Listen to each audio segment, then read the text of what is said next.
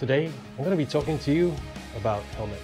Helmets are really important for us as motorcycle riders, and this is one of the ways in which we can protect ourselves. But there are lots of choices out there. And you know, like a buddy of mine, Chopperfed, I think, buddy, we need to have an intervention. Seriously. You know, we buy a lot of helmets for different reasons, for style, for function, and of course, for motovloggers like us, we'll choose one that has the least amount of wind and looks damn cool.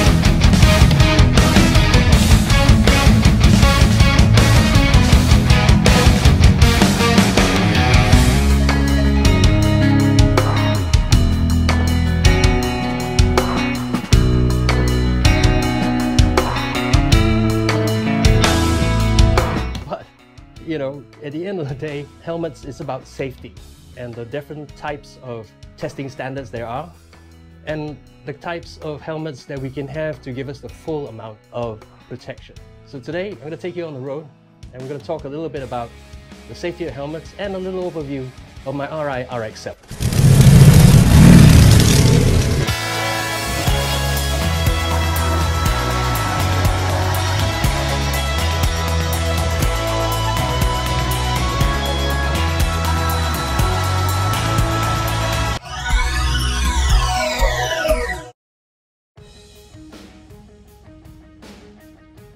Hello everyone, my name is Fletch, and today we'll be talking about helmets, right?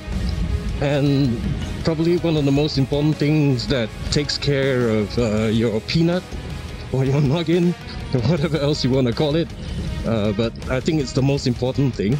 And of course, besides talking about the helmets, I will also be doing a quick overview, well, not really a review, of this particular helmet. This one, which is the Arai RX7, which we'll talk about a little later on. Now, helmets. I think in choosing helmets, one of the most important things is probably the safety aspect of it. When we talk about the safety aspect, it means probably the rating of the helmets. There are several ratings that are out there with these standards. Obviously, the helmets have gone through rigorous testing. You have, of course, DOT, Snell, ECC, and of course, in the Singapore context, PSB. I'll put what it means below, and I'll talk a little bit more as we go along about these safety ratings. Now, insofar as safety ratings go, I think DOT happens to be one of the more lowest rated helmet rated system, if you can call it that, there is, followed by Snell and ECC. Now, ECC is the European standard of measurement, and our government, or the approving body, should I say, actually called PSB, is adopting the ECC standard, because that's the European standard, and also the ratings for emission standards as well, which were into Euro 4 and of course Euro 5. Now, in choosing a helmet, I think it's very important that you take into account the rating system that we have, of course, but you also have to take into account how much safety it affords you, right? Now, if the helmet is such that it doesn't afford you safety, meaning the type of helmet, right? Those beanies that we all wear as Harley riders, I think that's one of the worst, because they afford you the least amount of safety there is.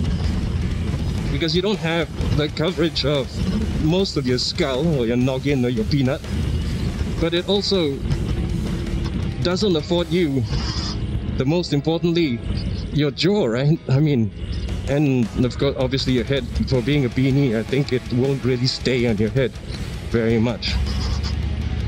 Next is the open face helmet. You know, the ones with the face shields, or simply without the face shields, and people wear goggles and so forth on it. Now, those helmets afford you some protection for your head, but again, in an event of a crash, it doesn't really give you the protection on your jaw, right? Which is pretty important as well. No matter what the ratings are. Yes, it's passed the drop test and so forth, but you know, at the end of the day, if it doesn't protect your jaw, then you know, it's not really worth it. So the best would be a full face helmet like this. Full face helmets afford you all the protection you can, and of course, you know, those I think if you remember, if you look, and I'll leave on the cards above about my review of the Shark. Now that's not a full face helmet. They have a little plastic cowl, and that will go off in a crash, and it's basically an open face helmet. Not really very good. Yeah, even though it was Snell, if I remember correctly. Not a very good idea to get. I think if you're in we always say that, yeah, no, let's put on a helmet. It's just going to be a short trip, you know, nothing is going to happen, but you never know, right? As much as possible, I try to wear a full face helmet without, you know, compromising safety and so forth. I know it's like in Singapore, for instance, it's really very hot, and imagine having to wear a full face like this. You know, you're sweating tons. But again, just like when I talked about protective gear, I'd rather sweat than bleed. Trust me. That's the most important thing. Next, when it comes to safety, is fitment. I think fitment is also pretty important. Know your sizes. I think all the manufacturers come up with a sizing chart that tells you how many cm it fits. To measure it, you take a tape measure and measure it above your eyebrow, and you know, the circumference of your head, and from there you'll be able to tell what is the size of your noggin. Decide which helmet you are. I mean, to me, helmets should not be bought online if you're not too sure. You know, from experience, some of it fits. Most of them, like the Bidwell and the Arais and the Shoeis, tend to meet those measurement standards, and somehow it fits. You end up choosing the right size. But in the case of HJC, for instance, I realized that I always have to step up because it's just between the size, because I'm size 61 cm. It translates normally to a large, and I will end up having to take an extra large for, say, the HJC helmet. So like shoes and clothes, it's better to try them on. You know, best that you put it on and try it and see if the fitment is correct, because at the end of the day, you don't want to end up wearing a helmet that pinches at the top of your head, or you feel pressure at the sides of your head, and that's going to be very uncomfortable, especially for longer rides. Because at the end of the day, you want to wear a helmet that you are comfortable with and that you're able to ride over a long distance, over a long time, without feeling discomfort and so forth. Now next is, again going back to what I was saying about fitment, ensure that, number one, when you put the helmet on, there is no pinching at the top of your head. I know we have different head sizes and head shapes. Take into account that when you wear it. Obviously it's going to be a little tight, but there's always a period of wear in, and in the wear in period is when then it'll get a little bit better. So you don't choose something that's too tight, or too loose either, because if you shake your head, right, and you find that it's loose, that's not going to help you when it wears in. So again, it doesn't afford you very much safety that way. Now, let's talk about the ratings again. For the most part, they're all internationally recognized, you know, DOT, Snell, ECC. The one that I have a little bugbear about is the local one in Singapore, which is called the PSB, right? Now, the PSB rating is rated with the ECC standards. Now, my problem with that is that, unfortunately, they have passed a law that requires all helmets now to be certified PSB approved. That means they will still have to go through another round of testing. That's another problem for, I believe, the importers and everything else, because you have already the cost of importing, all the taxes and the VATs and GSTs and what have you. Then you add the cost of X number of helmets that has to be destroyed in the testing process before you finally get that little sticker that you can stick onto the helmet to say it's approved. So that's really affecting the cost of the helmets. And of course, the cost of the helmets gets translated back to us. And you should see the crazy prices that we have here in Singapore on these helmets. I mean, this one costs about around $600 US. Imagine. It shouldn't cost that much, but because you got the taxes and the GST and everything else, and then finally, of course, they have to push off the cost of the destroyed helmets to us, just to make sure that it's PSB approved. So that's something that I think it's a terrible waste. I get it. I'm not whinging for the sake of whinging.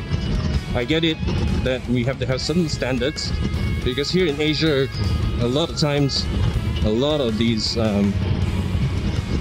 motorcycle riders tend to wear helmets that are dinky, half caps, or those cheapo helmets that cost like 20 bucks or 30 bucks and doesn't afford you any kind of safety. And worse still, it's manufactured locally or within the region and has gone through no testing at all. So I get it, those helmets need to go through the testing thing, but again, you know, even if it does pass the test, I have a question mark about the integrity of the helmet anyway. You know, how good can the helmet be at 20 bucks? I'm sorry to say, you know, what kind of materials do you use to be able to, you know, sell it at that particular price or that particular price point? So I have a problem with that. I'd rather that if every helmet has to go through it, make sure that it's of a certain quality as well. I think a little bit of QC on it. I mean, I also have a question about how they test it if it gets passed when it's a $20 or $30 helmet. You know, it's not even DOT or Snell or ECC standards, because I know that they go through rigorous testing at the manufacturer's point before it comes out. So I don't know. Right, that's a tough one.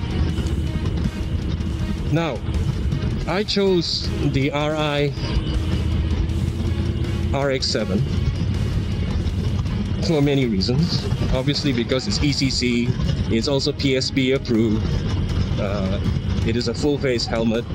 The one good thing I like about this helmet is that you notice that it also has an exterior sun shield that you can flip up like this and just flip it down. Glove friendly, right? Initially, Snell doesn't allow for internal checks. I believe that this is both Snell and ECC. Sorry, not internal checks, but it doesn't allow for internal sun visors. So Arai has come out with this particular module. It's an additional 50 bucks, but well worth it, because I don't have to wear a pair of sunglasses in this helmet on a gorgeous day like this, and you know, it fits my needs. It is not overly uncomfortable, and last but not least, is a motovlogger. Full face helmets are supposedly to assist in the audio, the wind noise and everything else. This is not a very noisy helmet, so that really helps a lot. Plus the fact that it's well known for its safety and so forth. And hopefully the audio that comes up from this. Last time I did it with this helmet, I got the settings wrong, and I know a lot. Sorry, I know a lot of people were complaining that, you know, the audio is pretty bad. So hopefully it's not going to be like this today. Anyway, the Arai has a lot of vents. It's got a lot of, even though I say it's not a noisy helmet, it's got a lot of vents. You got a front vent, you got visor vents, you got top vents as well, so I don't feel too hot in it. And of course, it affords all the protection that I need. So I think the Arai has a great reputation. I don't know if this is a myth or not, but here's a little story. Apparently one of the motorcycle riders and his pillion were wearing Arai's helmets when they were riding, and I think for whatever reason met with an accident, and his pillion was thrown off to the next lane. And what happened was there was a truck, well, not the 18-wheeler truck, but you know, one of those smaller trucks, literally went over her head. And when the driver has gone off a little bit, the pillion actually stood up, took a walk around, took the helmet off, and everything was fine. I mean, this is the reputation that you have, you know, for a helmet like this. So I think, whether it's a myth or not, I believe that Arai's quality is awesome. It meets the needs. It's expensive, yes, but I think you cannot put a price on the helmet and the kind of protection you have on your head. Anyway, that's all I have to say about this little thing. Hope that you enjoyed this little talk on it. I know I've been whinging a little bit, but I think motorcycle safety and helmets go hand in hand, and I believe that this is something that you should go and look into. Anyway, thank you very much for watching.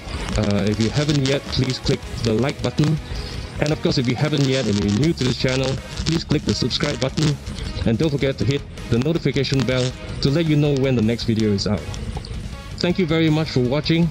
I'm Fletch, and you have safe rides.